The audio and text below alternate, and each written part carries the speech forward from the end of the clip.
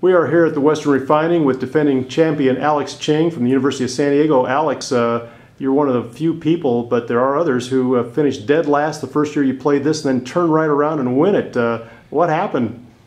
It was just the fall was a big key for me. My sophomore year fall wasn't playing that great, and then last year's fall I was playing a little bit better and just came in here both times. I had a great time though.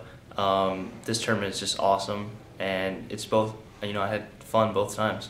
Well, this event is, it gets together some great players. It gets together at a time of year right before Thanksgiving, but it's not just the golf. There's a great component of camaraderie and fellowship here. Tell us a little bit about that. Well, the atmosphere here is just great. You hang out with the guys that you normally don't see all the time, but at the same time you see them at every tournament. We hang out at tournaments, but it's not a team event and it's individual at the same time. Everyone's just celebrating a good year, the end of the fall, and kicking back and having a good time.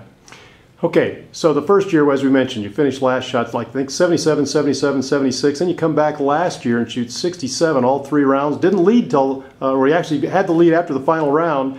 What did you do last year that you played well? What was it about your game that was so special last year? Last year I think my wedges were just on a little bit better. I was hitting shots closer to the hole and making the putts. The first year my wedges weren't very good, and I think that's what this course really demands, good wedge play. You go out there and it's not a very long course, and you just need to, if your wedge game is good, then you can score, but if it's not, then you're going to be fighting it out there, and just went out there and it worked last year. There's only been one repeat winner in the history of this event. Are you poised to do that this year? I hope so. Always looking forward to that, but I'm just out here to have a good time. This event really is a big opportunity to everyone just come out here and just have fun with the guys that you normally don't see, and just honored to be a part of this event. Well, Alex Ching, the number 7 ranked player in the country right now in collegiate golf, and poised to try to repeat. Thanks a lot, Alex. Thank you.